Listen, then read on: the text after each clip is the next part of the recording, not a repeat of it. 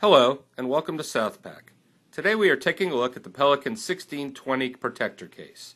Due to its size and ruggedness, the 1620 case is extremely popular for airline travel and UPS FedEx shipping.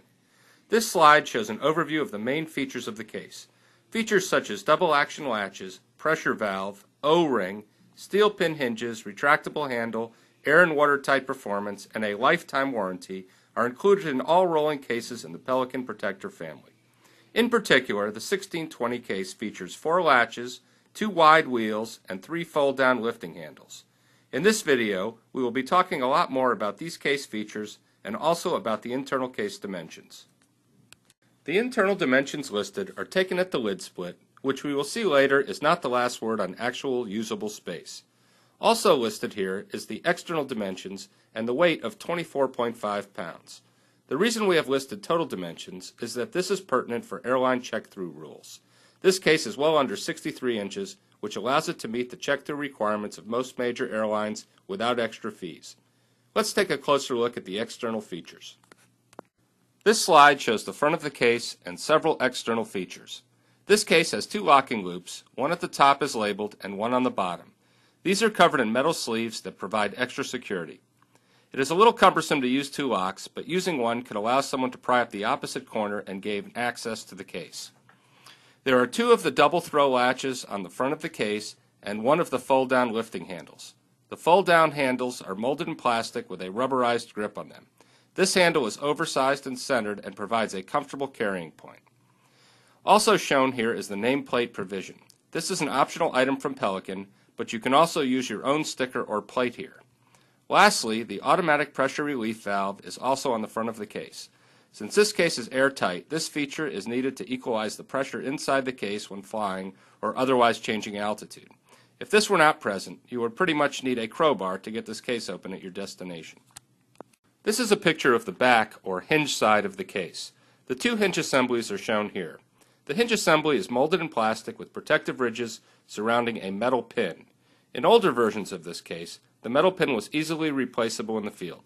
On this version, it is still replaceable, but requires some drilling of the plastic on the ends. If this were to break, your best bet would be use Pelican's warranty for a new case. Lastly, this slide also shows some more of the texture of the plastic skin.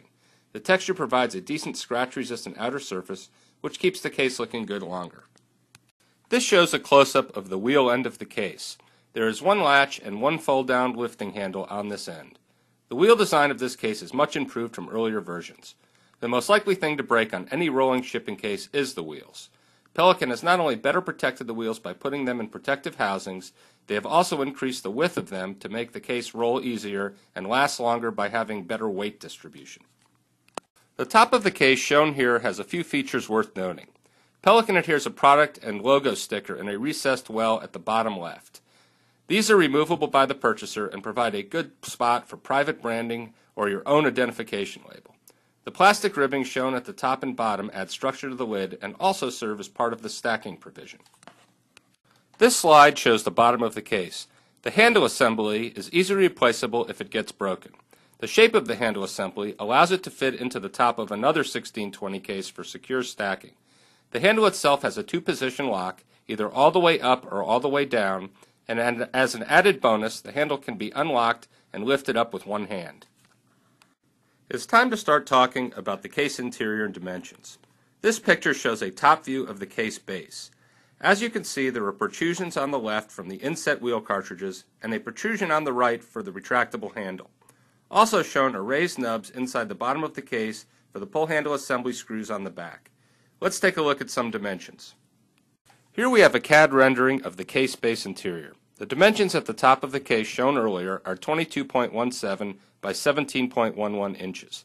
The same dimensions at the bottom of the case are 21.48 by 16.42 inches. The reason the case is smaller at the bottom is due to what we call the case draft. The case base is molded in one piece, and it has to be narrower at the bottom so that the piece will release from the mold. In this instance, the case draft subtracts around ½ inch from the usable length and width at the bottom.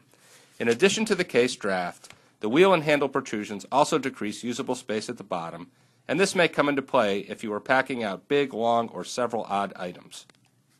This slide shows a bisected view of the case with the lid on it. The 12.51-inch stated case depth is made up of a base depth of 10.5 inches and a lid depth of 2.01 inches.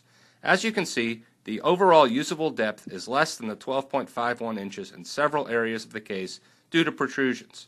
The dimensions of the wheel wells and handle well protrusions are shown, as well as the 1/8 inch height of the bottom nubs we discussed.